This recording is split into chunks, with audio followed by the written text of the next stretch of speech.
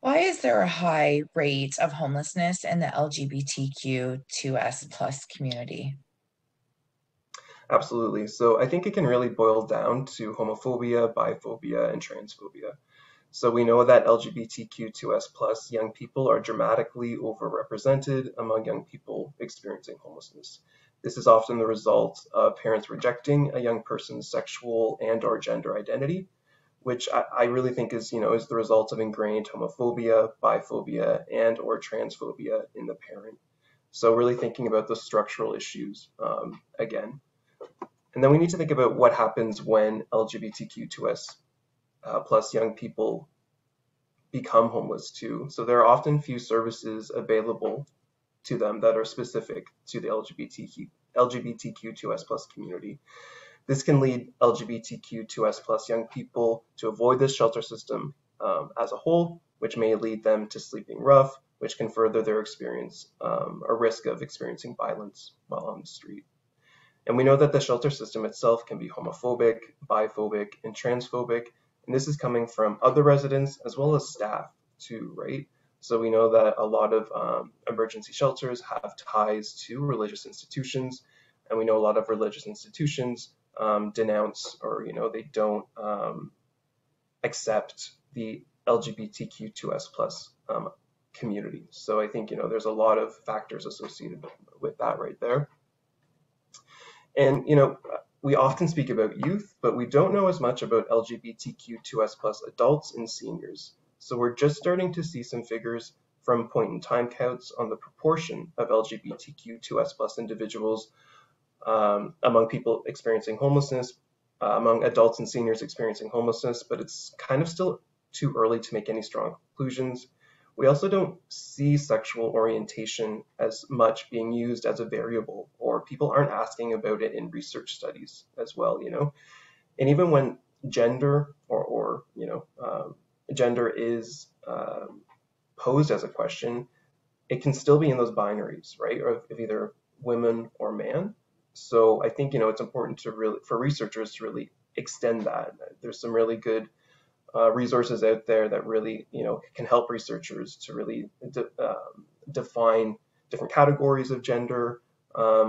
Similarly with sexual orientation, because if we don't ask these questions, we don't know, right? So I think there's a lot of research gaps attached to that.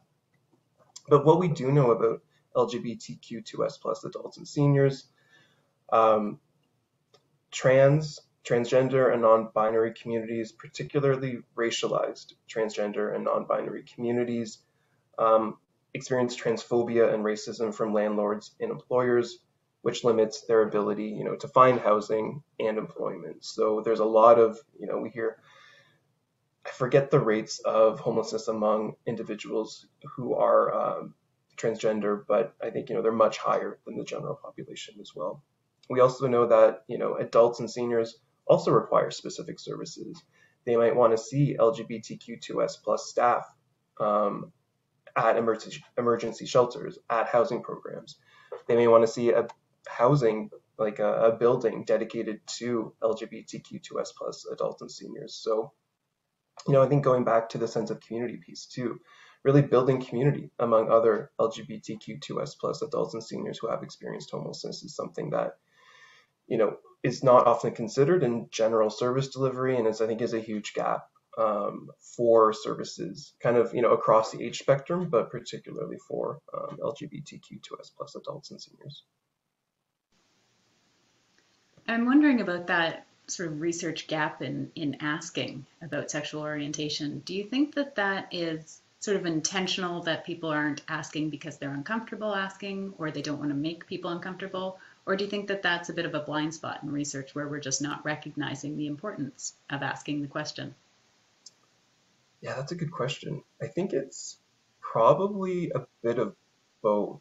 I think we fear we want to respect an individual's privacy and choice to feel comfortable to come out or not with one's sexual orientation or gender identity. So I think even ethics boards sometimes I think may push back on like why do you need to ask that question?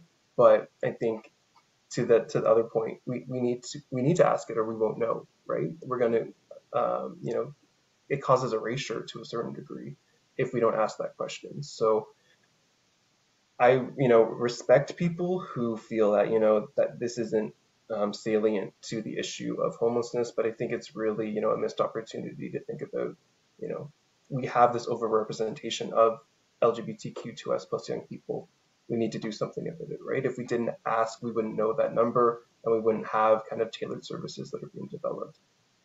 And I do think it is something that researchers may forget to ask because it isn't always reported. They may not be seeing it in other literature. So, if they're using a protocol from another study where sexual orientation wasn't included, then I think, they may think, oh, I don't need to include it myself, or I guess maybe this isn't a salient variable. So yeah, I think we're getting to a place where it's less of a stigmatized kind of question because there's more openness.